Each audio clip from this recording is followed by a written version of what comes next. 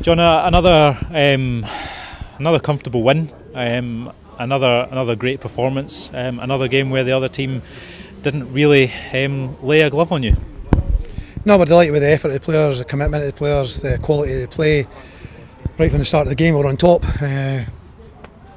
created so many chances, put some great balls across the face of the goal, even for the first minute, a great ball across, and Ross McIver was right in at the front post area, the other lad actually catching him on the face trying to clear it. And again, not long after that, there was another one. We ended up hitting the post 3 times in the first half. So the post, you mentioned it last week actually, Adam, about the post. Well, we've hit it 3 times, today.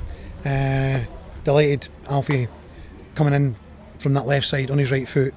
Exactly what we're looking for in that position. Coming inside, on your right foot, stronger foot, and whipping it into that far away corner. So delighted to get that goal on the back of a number of chances. And after that, again, number of chances.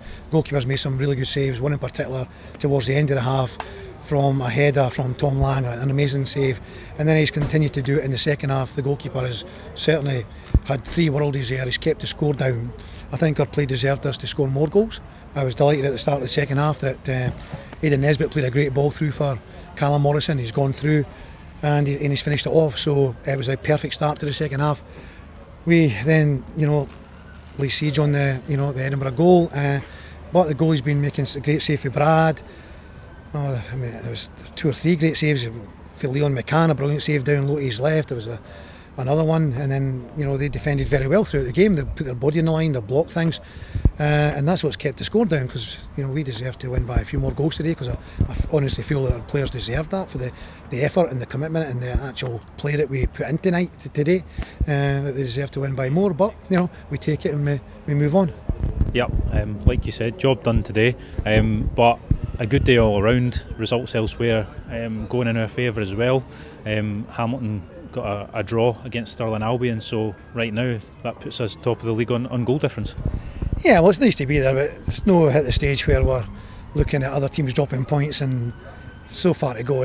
So far to go. I don't think we're at that stage. It's very early. We're just pleased with the way that we're playing. We're playing a nice, stylish, attractive, attacking football. It was good to get the sub-zone. It's been a very warm day here today. It was really good for the fans. A big thank you to all the fans that came along here today and gave the teams great backing. But it was very warm, and so just felt we were tying that a little bit. We had to make the 3 changes, and I thought that we got a grip it again after that.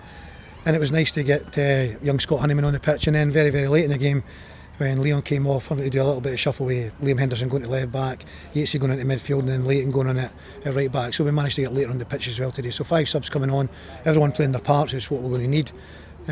So all in all, yeah, a good day. You mentioned Leon coming off. He was down getting some treatment for a wee while. Is everything okay with him? A dead leg,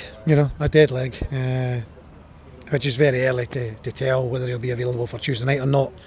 We have a game on Tuesday night against Ayr in the Challenge Cup.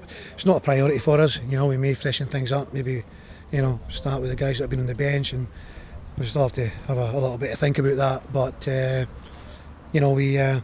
we'll go there, and as I say, the Challenge Cup's not a priority for us. We'll do our best in the game. If we win, great, fantastic. If we don't, we're not going to lose any sleep over it, because the league is a priority. We've got a little bit of a break now until we play Queen of the South at home, so we'll be planning and preparing for that as soon as we get away from playing Ayr United.